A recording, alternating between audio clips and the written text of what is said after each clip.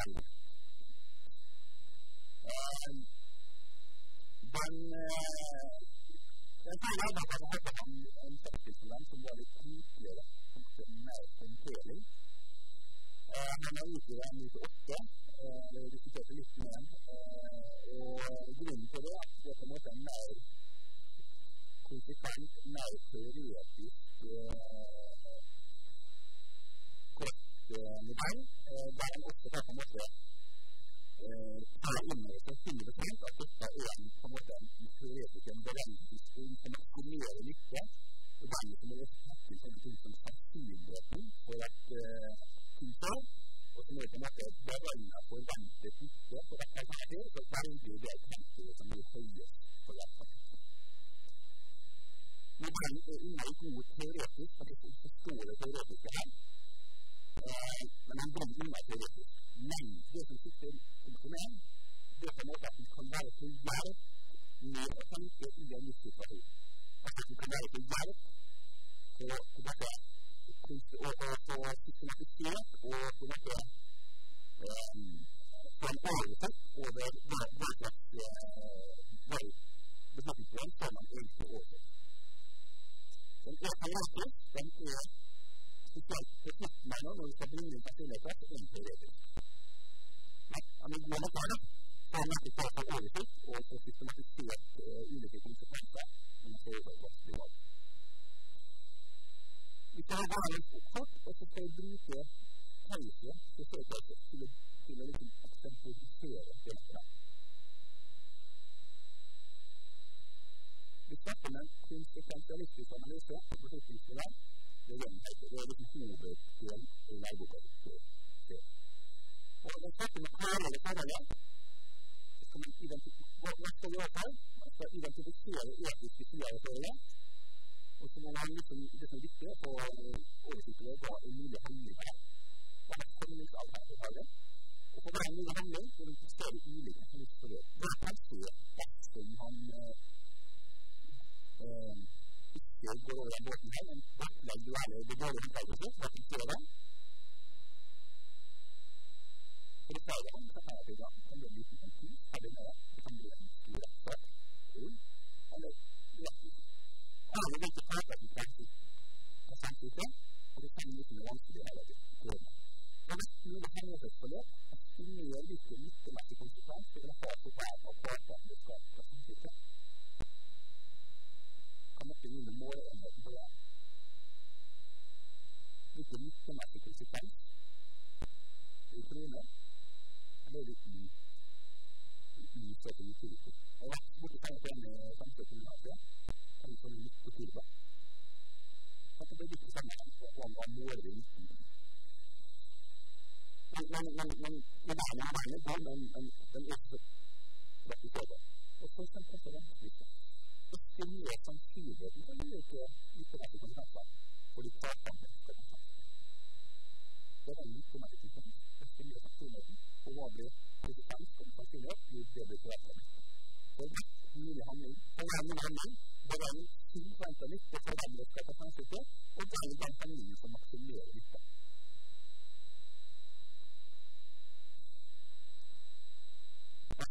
Enten når dere skal få løsninger, vi har en del tau som skal gjøre det, dere skal løsning på det. Og det er 2 av tauser, der vi tilnærmer oss kjører en verdenkultur, og da er det ting som kan nytte. Så bare støy for nytte, bare å vise til hvordan det er. Og det er hvis dere skal få kontakt med dette sammen, hvis vi ikke får, så må man det. Så må det være sånn nytte. Det er sannsynlighet. Og det er bare igjen med nytte og sannsynlighet er litt for det. Men jeg tror jeg blir litt mer utgjørlig når vi nå ser først på det forsøket. Og det er poenget her at handling er et ut av nyttemessig men den moralske siden er også mye moderne ut fra KNT. Samfunnsmoral kan sitte som et moment i konsekvensanalysen på en måte. Bruk for samfunnsmoral til mer negativ nytte.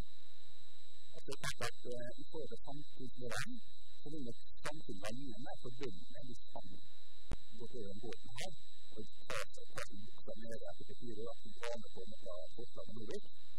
Så vi samtidig veldig mye mer spennende enn den båten enn man bare lytter til det bare må ikke det er sånn at det er bare for penger det er ikke kan jobbe så det er jo fortsatt litt å gå på men der så er det jo selvfølgelig, det blir kritisert, men det blir ikke så dømt. Men her, hvis vi ønsker å gjøre det, så er jo samfunnet selv. Og så er det bevisste bruker seg til land, uansett der er man tar det lett. Altså, det der er ikke det bedre foregår, altså, vi tar på at vi har listen for å se hvor med det er. Det sier at det kan man tenke på det dårlig til å stå det større. Og det tar på at uansett så vil det komme til glede, kanskje rett og slett. Det en gang på. Så virkelig, det vil jo uansett men tar det lett.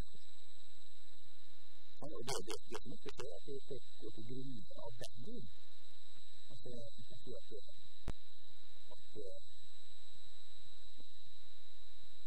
en ekstra dimensjon av det her.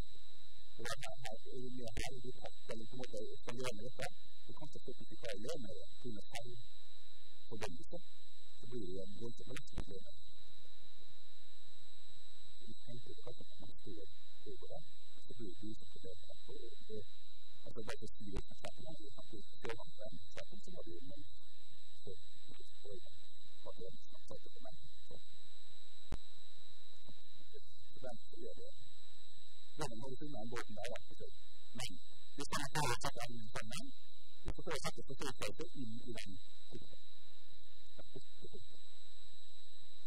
Hva er det? Gå ned og sette inn på kroppen, gå ned på kroppsvalget, og ting kan gå ned, og forholdet ikke føres, eller henge en alvorlig kramme i. For det kan faktisk han velge å bortlegge det, så den uansett henge en alvorlig kramme. Familie er ikke flere verdt av det. Så skal vi identifisere etiske sider i forholdet, og gå ned på forholdet, men å gå ned på kroppsvalget innebærer at det er ned, må lure. Hvorfor er det andre klart, og så selv er satt i forstand? Ta ikke ansvar for egne feil, svikte andre tillit, det går straff av andre. Altså hvis du går ned på det, så er det en annen dag, og det går ikke går ned straff av andre. Så vi tenker at mens risikoen for straff er ganske liten her, og det fortsatt er ute på forhold her, så man får ikke bli straffet på det, så er den risikoen mye større enn borte for det vi er. Så det er en måte ikke igjen. Nå er det noen handlinger, det er ikke så god tid, enten akseptere og salg mulig, eller ikke akseptere, og da er mange tiltak tilbakefaller i utgaven av politik. 1974, eller så videre. 1974, 1978.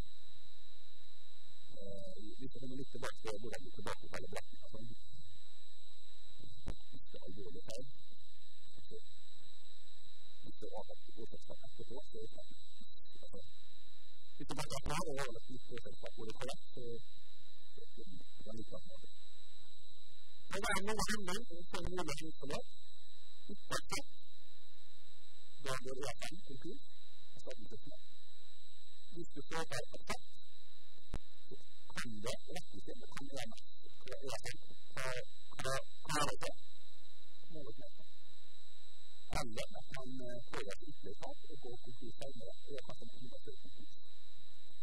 Som skulle ikke ha støttet seg til mye, så skal det ikke. Den er som for samtidig at man tenker på, og på mye, så det er jo som en familie, og så er det storselskapet, og alle løsninger i det der. Altså EFN, det er det selskapet, det er ikke eier av det der, den er selskapet, og så stor familie, eksisterende potensielle kreditere, og storselskapet og storselskapet. Det er mange som skal ta hensyn til det. Og så kommer man på den største, og hvert mulig handelsforløp, og stiller ikke nytte. Neste konsekvens vil ha for hver part av det er samtidig. Dette er nettforsøket med egoisten. Dette er sagt, det ligger med tilbakefelling, kultur og rettferdighet. politisk klimaerstatning hvis det for det. Hvis man aksepterer det, så kan det at det bare sånn å ha det etter at det aksepterer man det. Det går over. Kanskje det forstår det kanskje litt, hvis det sånn. Eller får det ytterligere tak, og går til 25, da blir det større erstatningslag. Ja, og det kan ta kan det forstå. Ikke bare erstatning, men straff også. For da går det over i lærersmål. Her til lærersmål, så kan man som multitituler, så det er jo noe for bestemt ute, for ikke for mye sagt familie. Men det kan se på til familien, kone, døtre og denne flere, når man går med barnår, faktisk i faktisk går faktisk over en del her. Ikke på den. Det kan hende at det går over den, og så går det på den her. Satt den belastningen. Kanskje det andre med. I militarismen så tenker på samfunnet, nyttig samfunnet, og nyttig første samfunnet, men kommuner som gjør det mulig utgangspunkt for dem, for å gå til dette. For eksempel, at det er mye som hender saken, at det er feil at det er mulig. Det var jo akkuratsen. Hadde jeg det satt 1000 år på å gå til en bestefilselskap som ikke går til det.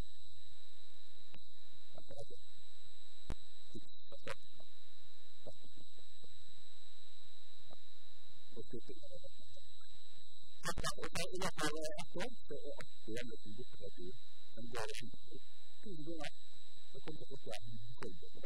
Altså, det var en av de selskapene høyest i største merkevare. Det er viktig. Det ligner med Coca-Cola. Og i meg siste merke, så leverer det som kjøp. I løpet av en måned, så er det ikke helt tid. England, for eksempel, selskap som får på forhåndsfyring, pensjonslisensen, borte. Og så kommer det en vårkjern på søvn og består vår. Det er en ny sak tanke på at det er en ny sak. Så her lovverket gjør det for å hjelpe til samfunnssaken. Alt det her på grunn av en sak. Og det er vanskelig for å snakke til det, og det kommer til å bli det som helst. Så tror jeg at det er jo sagt litt før saken. Man kan høre. Det er to saker. Det er litt best saken. 5% som ser ut til å ha det før i menneskene som er betydelig enkelt. Men det er ganske ikke sagt på sånn. Det er noen personer som ikke har det der. Og derfor at dette var som skulle ha saken som er men det er jo litt sånn at det er ikke andre, så er det viktig for å gjøre det som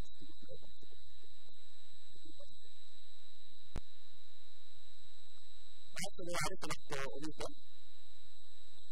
Og så skal vi da bare synligheter. For det er enkelt, for det er vanlig å nytte med sannsynligheten for ulike viktighetsplasser. Viktighetsplasser, så da kan jeg bare synlighet for kontus og kontus, og statistisk ikke. Liste godkjent for godkjent ikke. Det er ikke synlighet. Det er litt av det. Sannsynligheten for hjertet klarer seg, eller ikke. Og det er for alle, det er bare utrettet på effekt. Og det er for alle mulige utfallere, må jo finne ut utfallere. Altså, vi må dele 1,0 på den tiden her, eller det er 1,0 på den tiden her. Så jeg tror sannsynlighet for at det kan klare seg. Alle kan gjøre dette. Hvis sannsynligheten er 0,9, og vi klarer det, og så synes jeg at jeg avdekker at jeg snakker på regnet med ting. Og litt mer. Jeg synes på å gjøre det. Og så er det. For å forvente litt mye tid. Hvis det var noe sånn at sannsynlighet for å ha 0,95, og sannsynlighet for at det her avdekker 0,95, er bare plutselig det her et utgangspunkt. Litt sannsynlig, bare litt sannsynlig. Altså litt sannsynlig for det så er det stor, så er det kanskje verdt å praktisere det, og legge kortet på bordet. Så det med det. Så skal det være på hver mulig handling. Det regner veldig nytte, og fakturet kan utmessig konsekvens. Det regner for hver handling, og selvklart, deretter summeres veldig nytte hver handling, handlinger som høyes veldig nytte. Ikke mulig praksis. Nei, det var ikke så riktig. Det kommer til å være 10% som kan være til støtte for utøvelse som kan bli før i situasjonen, og som grunnlag til å ta på mange ting. Og den måleste støtten er at det blir litt mer, som vi ser på 4-10 år. I form av en belastning og levende mann, og sånn at det blir innmarket at samfunnet gjennomsnitt vi har en større den båten, så lykkes det ikke til med rett og slett det ikke rett i kanskje. Og jeg ser at det er så idrettet her, når jeg kommer til å løpe koken. Så ikke har jeg sett på det.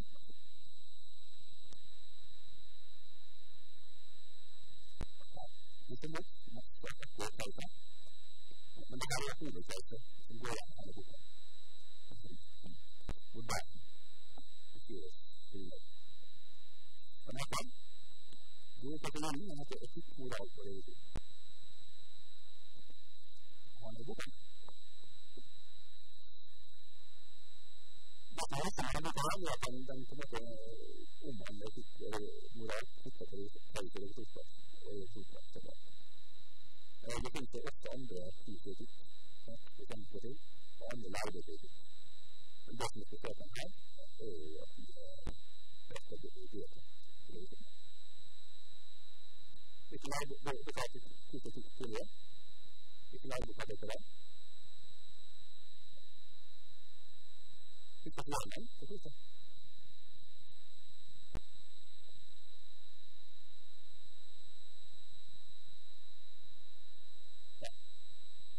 Jeg har ikke lyst til å gjøre det. Ikke kan man jeg synes det er litt lyst som det kan på det. Men jeg skal ikke det. Men det er ikke. Nei. Det er nesten umarket. Ikke nærmere på å pakke det med det. Hva sa det? Hva sa det? Det er helt åpent på det. Men jeg synes at hva sa jeg det?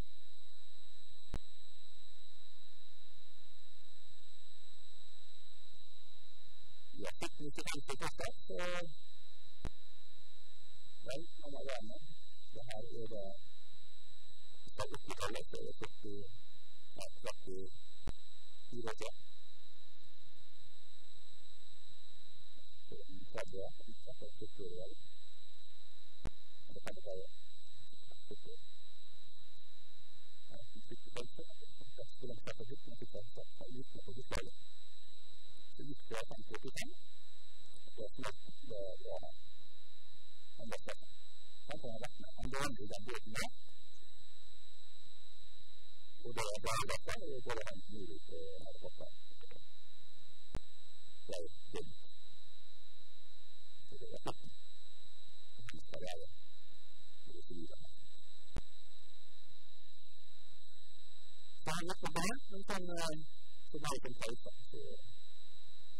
Men det er jo så, og det er en sånn båt, en ting kan jeg sagt, det er lett. Man letter litt om veien, men kan ikke så langt. På en måte, sannsynligvis kan ikke land uten å gå henste. Sannsynligvis må betale penger for uten noe år, erstatning. Men det er ikke hele båten. Eller ikke hele båten. Så ofte så er det kanskje en båten her. Men vi tror at det er det at vi gikk på kontant. Og det er altså dilemmaet her før det øyeblikk for dette. Det er ikke sagt ut. Og så begynner vi kommer til å begynne på det. Og det blir fokusert på det. At vi kan begynne å sette en inntak. Og sette søkningen. Vi søker over til stedet av svenskene. Vi skal spise på det med det. Sånn. Så kan det være en situasjon, det er viktig situasjon. Og det som handler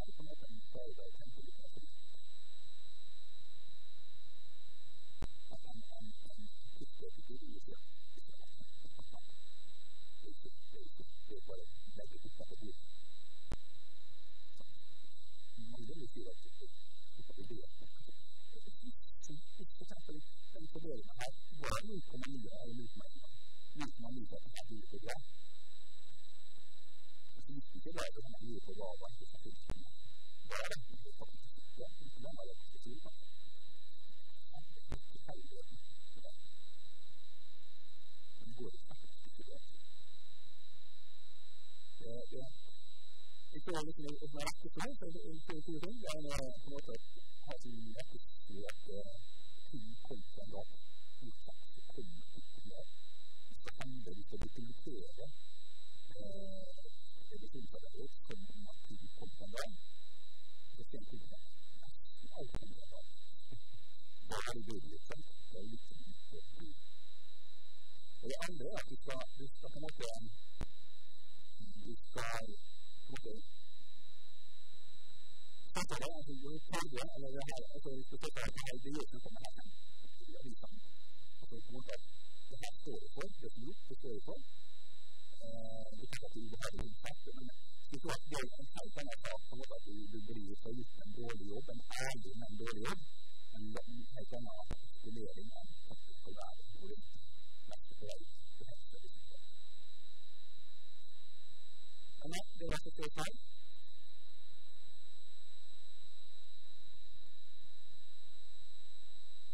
Nei, det er ikke noe for å strette det. Det er ikke noe det. Men det er det. Men skulle prate med det. Men hvordan det kan være en sånn måte å tenke seg til.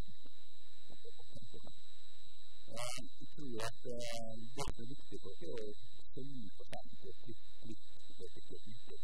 sannolikt. Det har vært litt ikke mange planer for at det ikke er litt feil.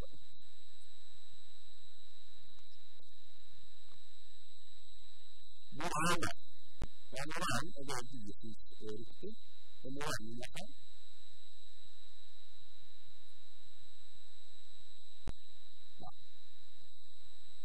Det er litt annet kultur, ting som er assosiert en plass og unnlått en plass. Og utrett. Det er en ære og religion som går. Man snakker også om begrepet integritet, og det vil si at vi har andre samfunn, eget etikk, eget etikk, og så snakker man også om en gyllen regel, det er gamle, det er de vil at vi skal gjøre det.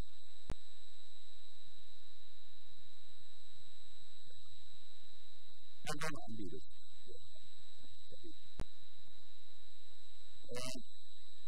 Det er også andre modeller enn den vi har bestemt. Det er noe som heter positive effekt. Der snakker vi med etikk-teorien, teoritet, respekt, ansvar, rettferdighet, omsorg. Det er velbøksvart, amerikansk, en del av lovregler, andre viktig. Man sier at det er viktig å gjøre for å vurdere forutsigbarhet. Den er en sånn liten der, men den er et bilsystem som er helt nyttig, som den viser på. Den går basert på hva det er, og en bilsystem skal gjøre. Gjør penger, kan få handle, klare å følge det, få nødvendig oversikt, identifisere handlinger, vurdere nye handlinger, være handling, overholde resultatet.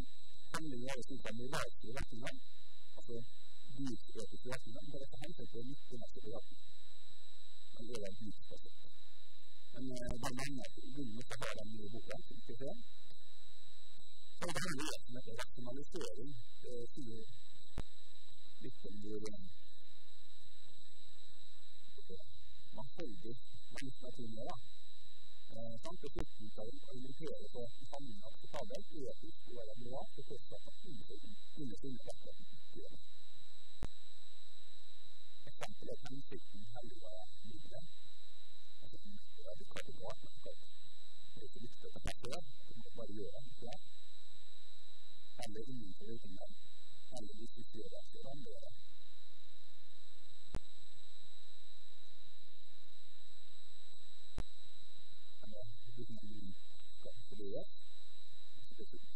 påstår mange eksempler, det er mange understand som faktisk begår i midten, begår på vegne av andre, på andre understand i bestlaget dette. Men det er at det første tilfellet er så innenfor til egen lomme. Det er ikke så bra, men så er det ikke så at det begår innenfor på vegne av andre, og så er det makta på det. Vi kan helt kunne ha det. Det er så mye bestlaget som det er mange typer av det. Man kan være ferdig om at det kommer til å være før, men det er like fint ulovlig rett for det. Eller er det ikke så ulovlig rett? Og så var det en tidligere minister som sa at det er med å diskutere at det forbundsnettet er som blir kortretid, i stedet for bare resultatet for det. Man hadde ikke kort som gjør at det bare kommer til å være det. Så det er litt komplisert, det var en lysstøy for sånn at man flyr det litt grann. Så mest jeg skal bussen, så bare stoppe bussen. Jeg må litt betale, men bussen går litt grann. Jeg måtte stoppe på det, men det var ikke annet enn å se. Det var ikke stoppe. Ja. Det blir jo nesten som det blir nesten på nivået. Det er en engangsfortelse, og så gjør det bare det å stoppe igjen, og det blir full av på stedet. Men det har ikke større på hva som er stopp. Så, ja, det er en del rasjonaliteten det kan bli et ferdig av miljøtid.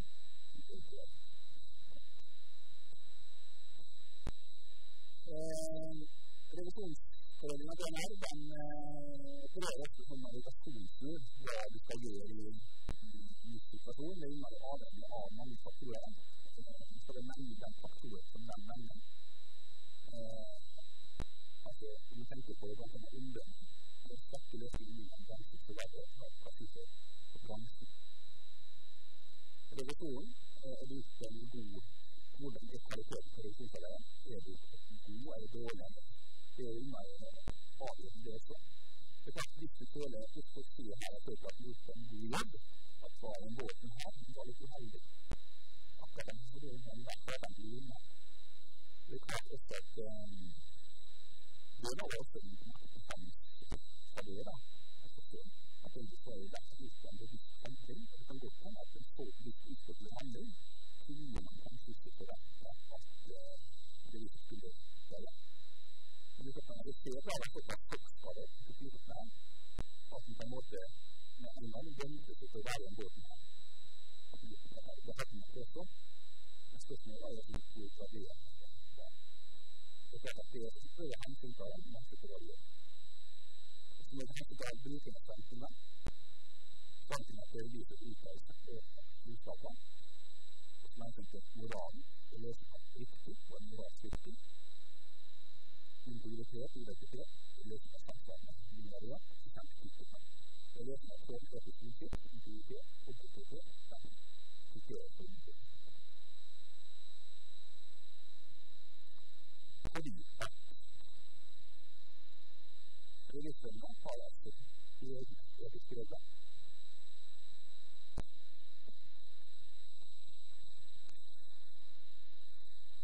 Den har vi jo som utført. Det er jo sånn begynner.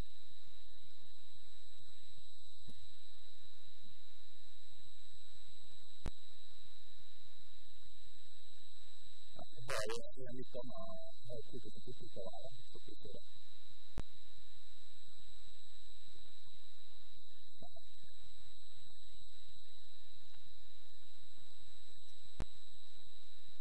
Men hvis du blir vanlig på understandingen foran, så ser vi jo at her står regler om etikk, og uavhengig så er det fortsatt ikke det som sier det. Og her har ikke vært regler om etikk, som vi skal få ut på. Reglene skal ut på regler om etikk, og så er det regler om gode etikk. Det er ikke helt siden. Det er så kommer vi litt tilbake igjen. Det er sånn er den norske religionen som er om etikk.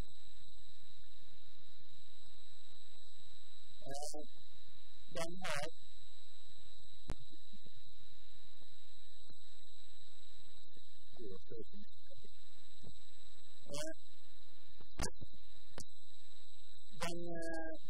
Epitelen har tre deler.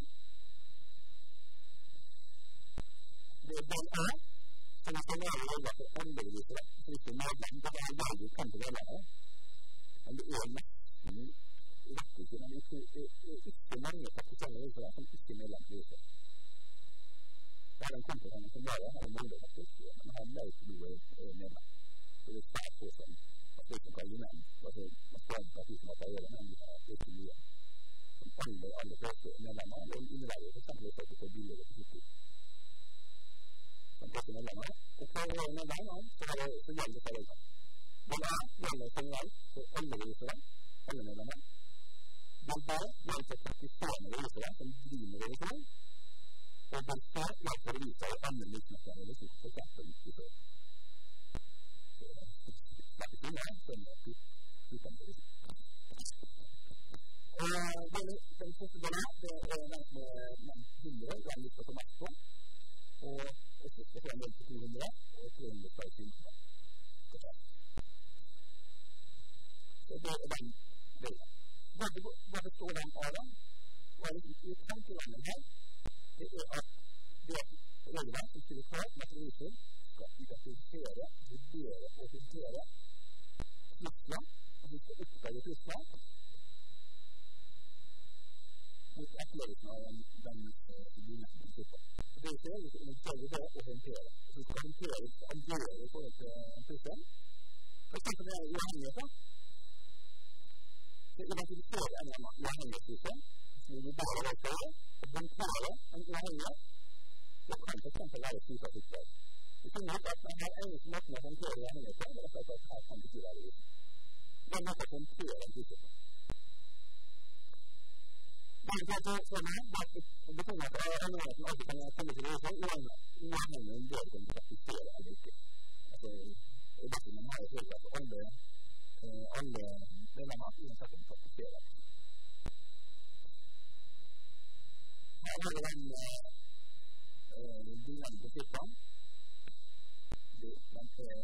Og da nevnes det som 100 omkring, så defineres da hvilke typer trusler det er.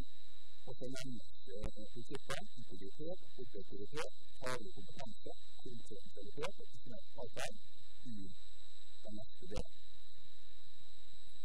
I del B så har vi kommet tilbake til mange av dem. Her har vi alle de førerne som praktiserende skal vurdere. Og så ser at mange av dem går på uavhengighet. Og applikasjonsoppdrag og så videre. Det er uavhengighet. Men også kan vi se på gaver, hvordan skal vi håndtere dette gaver. Om det leder til markedsføring. Her viser det også til markedsføring. Hva er det på noe fagfeiene? Vi ser på det. Vi kan andre sikkert lage en helge lange feiene. Vi har en liten kostnad der vi til to, kanskje. Det er litt galt. På 80-tallet, det er ikke så vidt tillegger dem. Det er det vi ser slått nok før. Det er det bytte meg til før. Det gjør jeg til tiden. Som sagt så har vi en del sånne trusseltyper, og det dreier seg med 5 kategorier av trusler. Her har vi en 3 første. Det er dette egeninteresse-trussel. Altså vi kan ha en egeninteresse i en trend. Egeninteresse er det tvert av trendens eller brukersinteresse.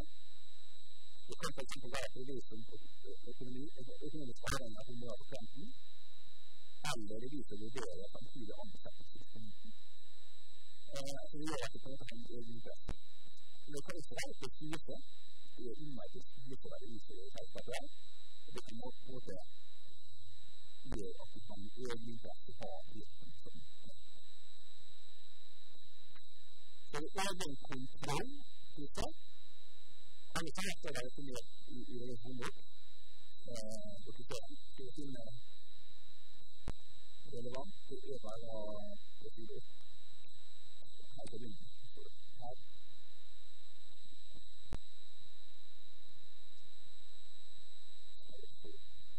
Her har jeg.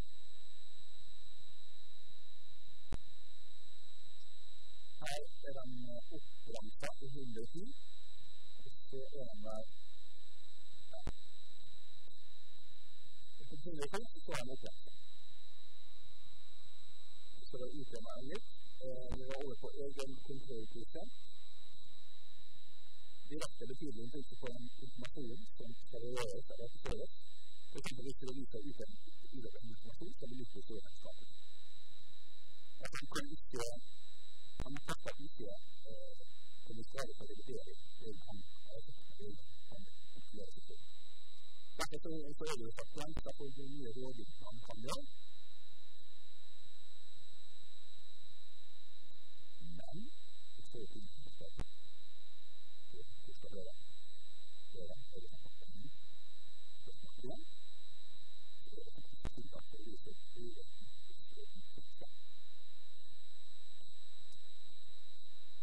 Jo, det litt det der. Det viser det var mye viktig detaljer på det. Jeg tror det ikke betyr at det gjør. Men forskriften på det, så blir det det. Det betyr ikke at det gjør. Den fortsatt som det ligger innenfor, så kan det betyr at det der blir faktisk den forskriften nettopp det gjør til regler enn det gjør det. Det betyr det. Regnskapet på prisen, det er tillegg. Ulike forsøkene er ikke det faktisk.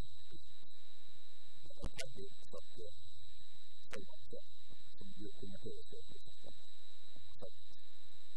det gjør at det skal være selvvante og faktisk det som mange søker til å komme til tiltak. Hvis det er alle svart på det der, og det går av, så er det betyr det som det blir området. Det er litt hjelp. Det er noe man har gjort Word, det er Word. Ja. Praktikant fremme klienten som treffer utlaget og får unntatt for priset. Det er viktig. På en måte at man må faktisk presentere klienten. At det blir ansett som parten I klienten. Så kan det det blir markedsrakt. Det kan til siste, så det tar jeg. Det Forelesning. Det samfunnet til klienten som treffer sine nære forbindelser med klienten. Det viser å akseptere bare for klienten. Det viser å nære som styrer klienten. Altså en måte være siste med det bare. Og så det praktiske. Det har jo delvis også en måte bare. Om det presset at det ikke kommer til forberedet som klienten typisk. Det gjelder oppfattet tidsnart fra 4, som på 100 viser på en periode. Det viser 20 per oppdrag som følger at vi styrer. Og hvis vi styrer skal forberede resultatene av det, så blir det viser her med det. Så det praktisk det kan man ikke sitte. Ok, da starter vi der. Så skal vi ha oppgave I kalten. Ja, det skal gjøre det.